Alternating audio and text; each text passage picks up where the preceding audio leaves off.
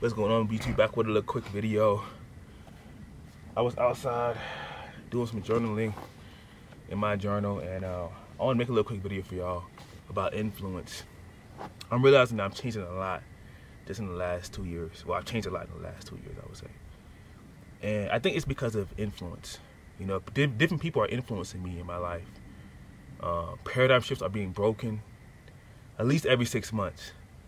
And I think it's because I've been in nature a lot more. As you can see, look behind me, all these rocks. I went through a magical experience, right? Magical, a very, what's the word? Spiritual experience a couple days ago. I did what they call heart lighting. I think it's called heart lighting, where you're basically between two canyons and you're walking.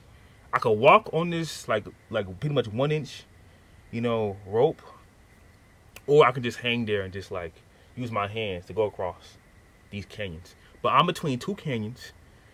I'm going across it, right? Using my body, using my strength, and you know, the human brain will make all these excuses. But I was influenced, you know, all my coworkers just about tried it out. And I'm like, are you freaking serious? I'm not about to go 200, 300 feet, possibly fall to my death. But I trusted these people that I work with. I trusted that they had the expertise. And when they tied that rope, I ain't gonna lie, it was a figure 8. They tied the rope. Boom, I see if it's tight. I'm like, okay, this is literally my lifeline right here. Like this is me. Like I got to learn how to tie it. Boom, I tied it, boom. And then I went out there, and I'll show y'all the video right here. So I went out there, I gave it a shot, and I just hung there. You know what I'm saying? There's nothing more liberating than just hanging there. And just getting a little stretch in between two canyons, getting rid of fear, getting rid of, you know, the influence of, you know, why am I doing it? Like your brain will tell you that, like all these excuses. Your parents, grandparents, people say, why are you doing this? Do you want to die? But once I was up there, I trusted the tools, I trusted the equipment, I had trust in all of it, that it wasn't going to just collapse on me.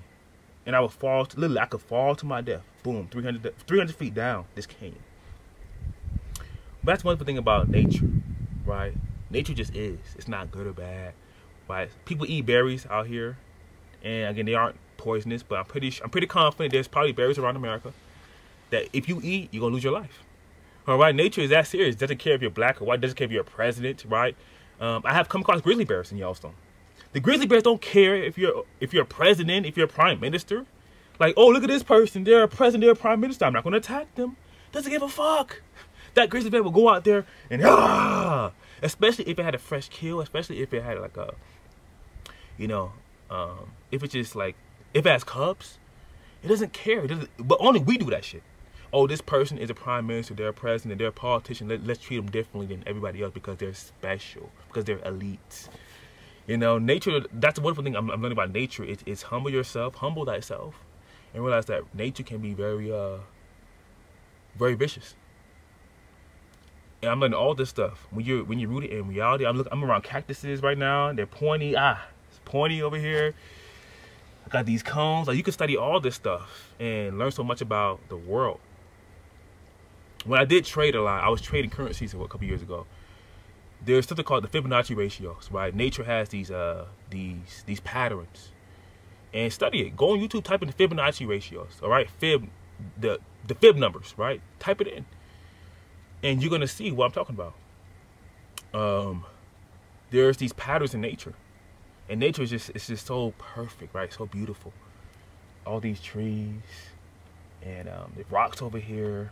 Right, it rained a couple days ago. We had, I mean, if you're caught in these lakes, in these rivers over here, I mean rivers, of course, you could be caught in flash floods. So again, you could be out there not understanding what is going on, and caught in a flash flood and lose your life. That's it. All right, animals. We got mountain lions. I haven't seen them, of course, but they're like way up there, but. We got deer walking around here. We got turkeys. We got squirrels running around here. I see like at least 3 different birds flying around. I see spider webs over here. Like, just be aware of that. When I was in school, right, back in like grade school, I would have kids tell me I talk white. And that can influence you. Like I said, influence. All right, what do you mean I talk white? I went back home to my mom and said, Mom, this kid told me I talk white. I was like, Mom, how do you talk a color? How do you talk white, Mom? And then she explained to me racism. I was like, racism? What the, like, are you serious? People are literally fighting each other over color? This is crazy to me. They would say, like, if I had a friend of mine who was Caucasian, right? And he would dance, you know, like do hip hop, they'll be like, oh, he want to be black so bad. I'm like, how do you want to be black? Like, this makes no sense to me. Oh my goodness, this makes absolutely no sense to me. Even when I was in Yellowstone 2 years ago, this one dude heard me speaking Spanish a lot. He's like, bro, you want to be Spanish so bad. I said, are you fucking kidding me right now? Spanish is a tool. It's a language. Nobody monopolizes this language, bro. How do I want to be Spanish so bad? I said, I love being black, man. Like I said, I was born this way. I'm accepting who I am. I love who I am. Don't come around me with this bullshit, bro. Stop that bullshit, bro. Stop that shit, bro. I said, how do I want to be Spanish so bad? Please let me know. Then he said they're looking stupid. I said, bro, I'm not doing it because I want to be negative, bro. I'm like, we gotta stop this bullshit, bro. What do you mean I want to be Spanish so bad? Spanish is a tool. They speak Espanol in Mexico, in Puerto Rico, in Argentina, in Colombia, in Ecuador, in Spain, or in España. I said, stop that bullshit, bro. It's literally, we do this shit to we're influenced through our society to think of people in, you know, in upper class, middle class, lower class, black, white, Russian, European, Chinese. But it's like, bro, we're Homo sapiens. It's like